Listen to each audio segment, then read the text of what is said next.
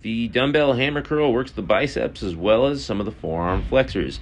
Be sure to use a full range of motion, locking your elbows out completely and reaching all the way down and coming all the way up, squeezing your biceps and bending your elbows as much as possible at the top of the movement. Try to use your arms as much as possible and avoid leaning or swinging with your torso or body weight to get the weight up. In this variation, you see I move my elbows out in front of my body on the way up.